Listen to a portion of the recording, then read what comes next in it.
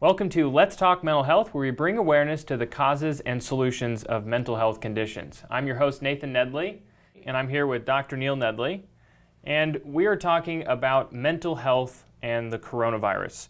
What mental health risks are we facing surrounding the COVID-19 crisis? Well, evidence is that PTSD is up considerably. Alcohol use is up dramatically. Depression is up. Anxiety is up. Behavioral disorders are going up significantly. Domestic violence is going up. Child abuse is going up. These are all consequences of the pandemic and the response to the pandemic. And we've been so focused in on the pandemic that we've lost some major focus in regards to mental health issues. In fact, there are people actually preventing themselves from coming to mental health programs that would help themselves, including their immune system, because of fear of the coronavirus, where actually if they take good, healthy measures, their risk is very nil of contracting it and going to a mental health facility to get the help they need. You mentioned specific mental disorders and illnesses, but are there statistics behind this that are showing certain signs? What are the numbers here that we're seeing? Yeah, well, so far in Los Angeles, for instance, calls to a suicide and help hotline went up by over 8,000% between February and March during the COVID crisis. Calls went from the suicide hotline to 22 calls a month to 1,800 calls per month. LA and Orange counties both hiring and training more staff to help manage the huge call volume of hurting people. So governments are trying to respond in the way that they can. But this is just an indicator of what's happening with the mental health. Kaiser Family Foundation poll found that almost half of Americans report the novel coronavirus to have harmed their mental health. And so, that's 150 million people who recognize that their mental health has actually gone down significantly as a result of the coronavirus. Gallup also did a poll, and they found Americans' mental health is suffering actually more than their physical health and more than their financial health with the coronavirus. And of course, we know the physical and financial implications are amazing, but even more incredible is the mental health consequences. Emotional well-being is being attacked at a stronger rate than ever before in history. And one online therapy company reported a 65% increase in clients in February alone.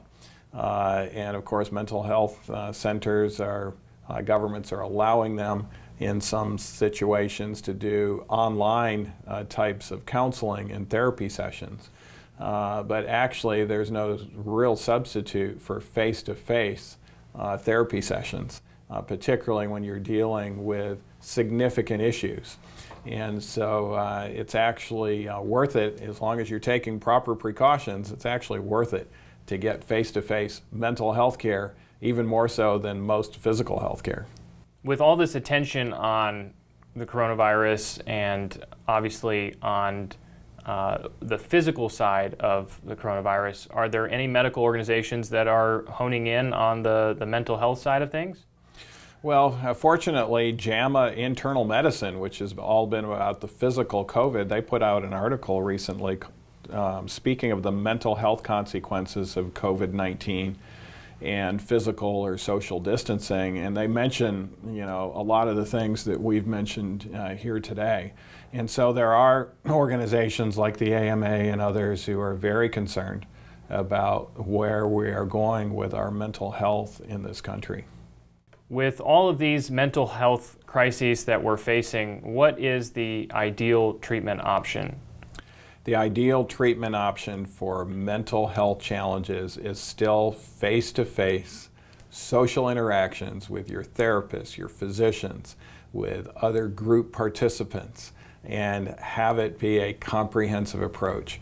Our COVID programs that we have been running in mental health, our patients are thrilled with those results. There is no substitute for that type of intimate setting. For those that the ideal is not a possibility, what are some options that they can do from their own home? A very good plan B is our online depression and anxiety recovery program. That's why we put out the program, actually, was for those that cannot, for whatever reason, have the ideal situation. And they'll still be able to get a lot of good material and a good support network in regards to availing themselves of our online program.